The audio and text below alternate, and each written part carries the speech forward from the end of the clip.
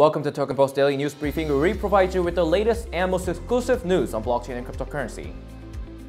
Our top stories today include a NEM blockchain-powered copyright system for journalists, a new crypto exchange takes on BitMEX and Backed to offer Bitcoin futures, and the Ethereum Classic 51% attack.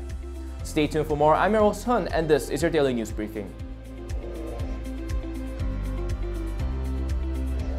The NEM Foundation in Argentina has signed a Memorandum of Understanding with the local trade union of journalists.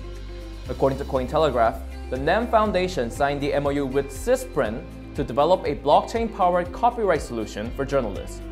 SUSPENDS, a journalist trade union located in central Argentina, aims to develop a proof-of-concept product to enforce journalists' copyright. According to the press secretary of SUSPENDS, using their product, authors will now be able to upload their content on the blockchain to create a timestamp.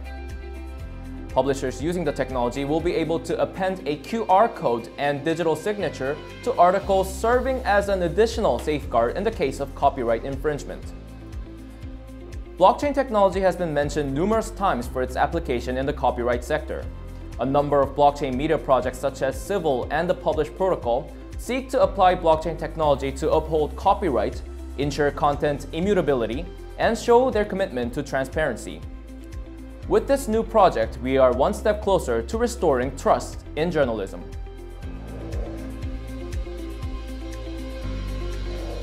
The competition heats up as COINFLEX announces the launch of another physically settled Bitcoin futures product. According to Mark Lamb, the CEO of the new exchange, COINFLEX will be offering futures contracts for BTC, BCH, and Ether, which can be leveraged up to 20 times. On the surface, the product might seem similar to that of BitMEX. However, one major difference of the product is that it will be physically settled, similar to that of Backed, another physically settled Bitcoin futures developed by the New York Stock Exchange. Rather than settling trades in cash upon contract expiration, trades will be settled in cryptocurrencies when their contract expires. However, COINFLEX does not represent a direct competitor for BitMEX or the New York Stock Exchange. In an interview with Bloomberg, the CEO stated that COINFLEX will remain offshore and largely focus on the Asian region rather than the United States. An interesting turn of events for the crypto industry, as another futures product is set to be launched. Is this another sign of renewed interest in crypto following the bear market of 2018? Only time will tell.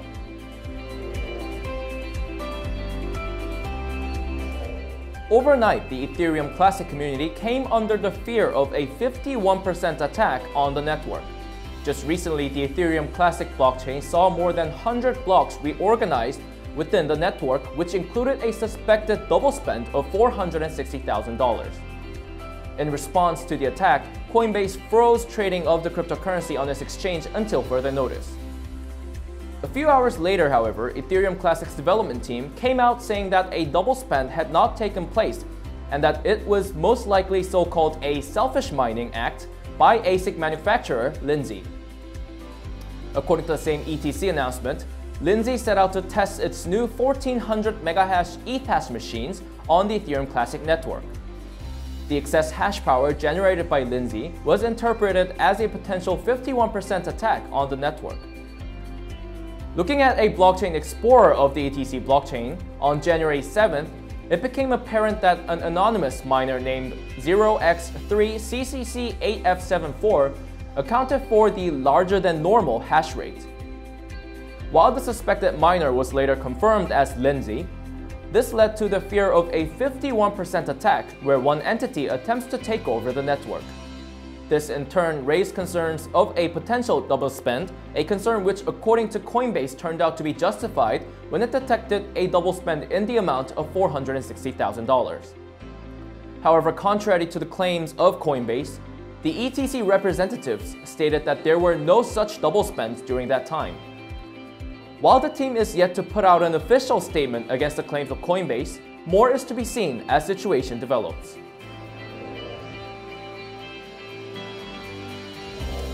Epic Games, the developer of the well-known video game FORTNITE, announced that the addition of MONERO within their payment system was an accident. Last week, TokenPost Korea reported on the addition of MONERO on Fortnite's official merchandise store, Later on, however, a tweet posted by Tim Sweeney, the CEO of Epic Games, corrected that the addition of crypto payment had been accidental. To quote, he cited that somewhere along the way, MONERO payment was enabled. Following the tweet, the CEO stated that while Epic Games was indeed a big fan of the underlying technology of cryptocurrency, there will still be some concerns regarding its volatility and security. Tim Sweeney went on to say that Epic currently does not have any cryptocurrency partners, nor are they in talks with any. While some are disappointed at the announcement, some believe that this may be a precursor to Fortnite's adoption of cryptocurrencies in the coming future.